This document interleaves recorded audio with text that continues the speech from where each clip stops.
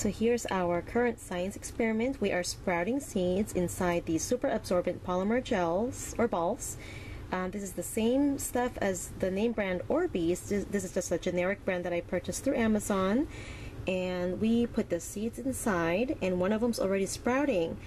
And also what I'm using is like a paint palette. And this little pastry dome from some cookies, which is what I'm using to cover it under the CFL bulb here for light. And I put little holes on the corners there, so that way it's got a way for circulation.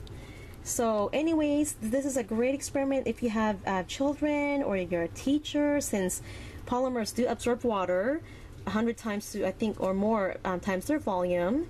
And so when you're trying to sprout seeds inside these polymers, then there's water that would help germinate them. So, but let me give you a closer look. One of them, you can already see the, oh right, this one, the root. Let's see if I can, it's kind of dark in here. But this is a lettuce seed.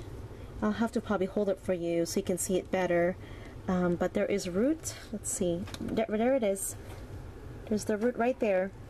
So if you can see that, isn't that neat? And it's amazing, especially if you have kids, to be able to see this. Just a quick update of our polymers, or seeds inside the polymers. Now we put together this small grow box, so that way it will retain the heat from the CFL bulb. We will line it with foil. Then you can make a bigger grow box. We do have a video on that, so you can just search that on our search bar in our channel, and you'll know exactly what to do. So what you normally get is a CFL bulb, a bulb socket. You just plug it in there and just put it right above the box. Now I did cut up an opening here so we can kind of keep the box closed, so that way it will retain the heat. So it kind of looks like that. So anyway, so the seeds are inside the polymers, and we did expand more polymers and put some more seeds in there.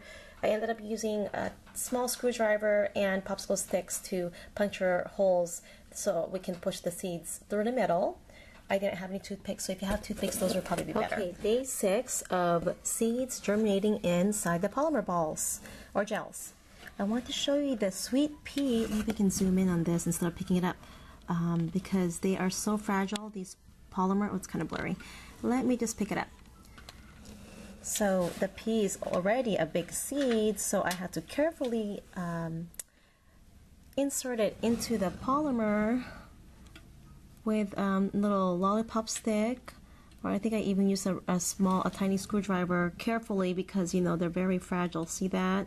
Since just the water molecules, I mean, yeah, or bonds that's holding it together as it absorbs the water. But look at that root right there. So isn't that wonderful? Such a neat project that you can do together. And also, this one here is broccoli. There's a teeny, there it is, tiny root.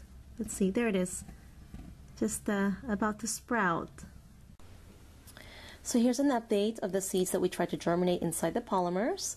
So it did work for a while, just for maybe the first week, and then it kind of stops growing because it does not have, or does not get enough oxygen inside the polymers. I tried to puncture some holes to get some air circulation in there, but the molecules are so bonded so tightly that it's hard to get through, or you'll just have to take bigger chunks, but then it breaks the polymers apart.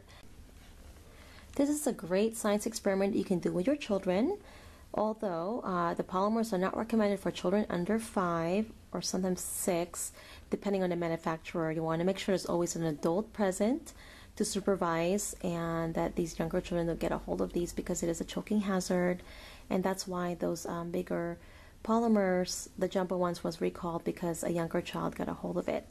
So, and it's dangerous.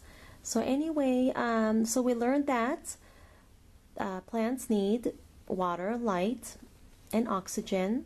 So in this case, there's not enough oxygen inside these polymers, so I had to put a hole, or try to take some of the polymer out and try to get some of the oxygen in there, but it was hard to do. So these seeds partially germinated, but not all the way. So what you can do is you can crack these open easily and put it in your growing medium that you'll be using, And like I said, I would not be planting edible plants in these polymers. This is just an experiment that I did, and I only had some vegetable seeds on hand, so I would probably use it for ornamental plants or house plants, plants like that.